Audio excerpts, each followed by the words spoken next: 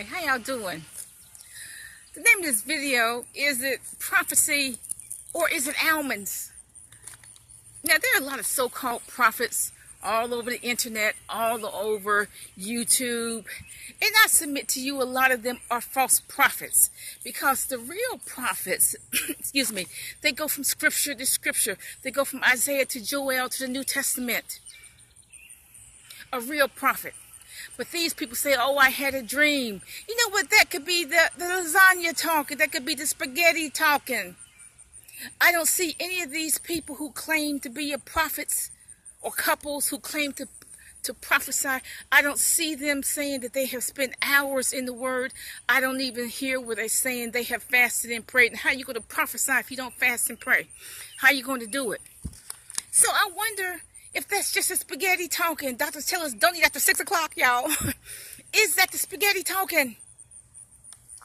You know, one of them said Kanye West will die soon. Well, guess what? That's not a prophecy. That's just common sense. Everybody's going to die. The Bible says it is appointed unto man once to die. Okay? So everybody's going to die. Okay? That's not a prophecy. Okay? Now, if you want to have an erotic dream, all you got to do is eat cashews and almonds. Okay? You're going to have an erotic dream. Okay? Now, the Lord gets probably 10 million prayer requests by the hour. And these prophets act as though Jesus has nothing to do but watch the Kardashian show. Who cares about the cotton-picking Kardashians? Well, Jesus prophesied this about the Kardashians. Like he watches the show. Like he has nothing to do but watch the Kardashian show. Come on, y'all. And who cares about Planet Nubiru? Who cares about that? We got more pressing problems like getting people off the street. We got more pressing problems. I know that there is going to be judgment on the earth. It's going to be a big judgment of the United States. But who cares about Planet Nubiru if you can't pay your rent? Now, you know, for example, I had a dream. There was this purple being. And I asked this being, why don't you separate? Okay, and then I woke up. And I understood in the dream that red and blue makes purple. If you say that a female is red and a male is blue, and you merge those two colors, you will get purple. Okay? Now, see, I can interpret that dream as saying, well, in the future, mankind will be so depraved and degraded that the sexes will merge. There will be no distinguishable sex. The male and there will be male and female. They will merge. There will be no separation. There will not be a distinct male, distinct female, because we will become so degraded in the near future. Now, I can interpret that vision like that. I had another vision that there was this man in church and he was dressed as a female. He wasn't dressed that way to get deliverance or to give his life to Christ. He was there to defy God, to say, look what I'm doing and what you going to do about it. And you know what? I submit to you, that time has already come. I have seen incidents in the church.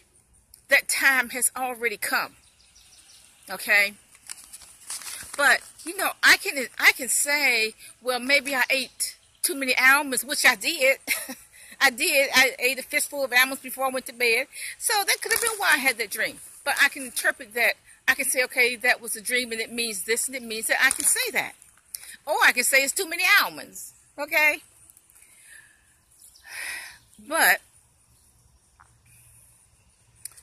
But see, these false prophets, they're false. A lot of them, most of them are false.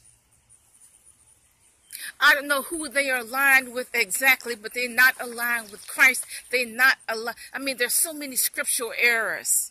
It defies imagination. For example, this one said she saw a female angel.